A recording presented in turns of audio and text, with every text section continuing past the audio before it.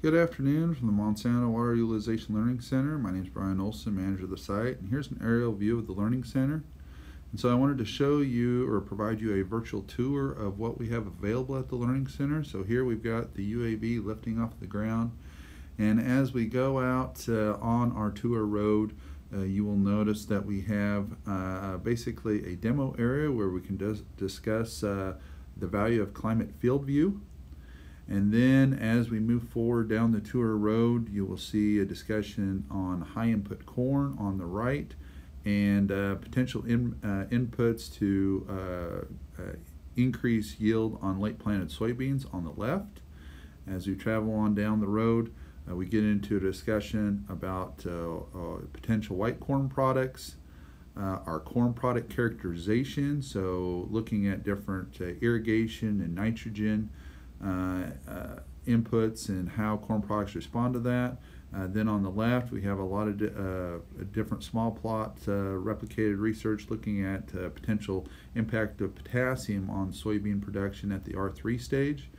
Then you'll notice on the left we also have we're looking at row width, and is there a difference between 7.5 and 30-inch rows with respect to increasing soybean production. Then as we roll in here on the right, we've got basically our DeKalb, Fontenelle, and Channel classrooms where we have the different corn and soybean products. And then also on the right, we have our insect and seed applied solution classroom. And then the pollinator habitat is coming up. And so this pollinator habitat, again, we're trying to help promote those pollinators that are out there busily working, pollinating our crops. We also have a corn product characterization study there.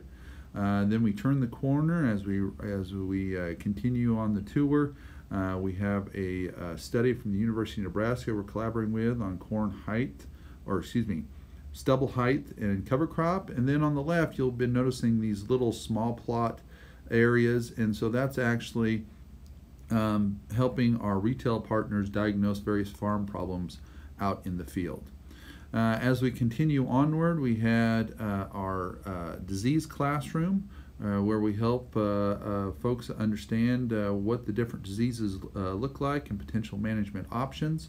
We also have a dryland classroom for, again, DeKalb, Channel, and Fontenelle. As we continue on here, we've got our grain sorghum dryland cat trial. And then we have a large section of wheat. So again, Monsanto owns Westbred, and so we've collaborated with them over the last couple of years in developing research to help our wheat farmers out on the Great Plains. As we approach the rainout shelter, you're going to see our drought mayhem study for soybeans, and then the rainout shelter again is our movable building that we're able to exclude water from those plots and really evaluate what the impact of water is on those corn products. As we continue on down the road here, we've got our soybean extend area where we are looking at various options in the extend platform or extend system in order to improve weed control.